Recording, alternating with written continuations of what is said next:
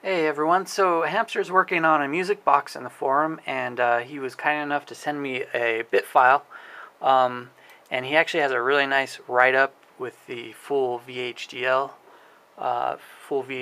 source code available on his wiki.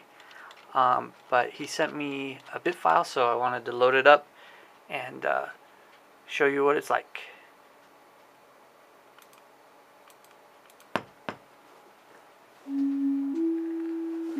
So it runs on the LogicStart board,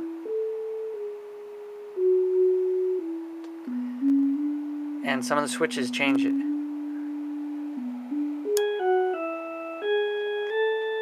That gives it a richer sound.